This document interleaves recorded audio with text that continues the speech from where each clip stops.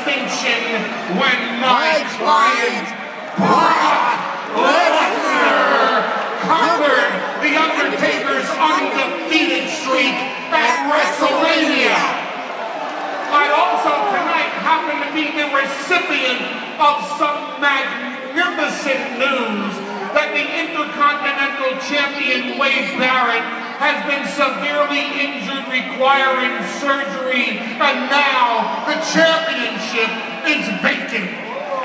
Awesome! Isn't that great? It's great for me because I also happen to be the one behind the one who won the Andre the Giant Memorial Battle Royal #1 at WrestleMania, and therefore in this over-the-top rope Battle Royal to determine a new Intercontinental Champion, my client is the #1 seed. Therefore, I give to you a Paul Heyman guy who is truly battle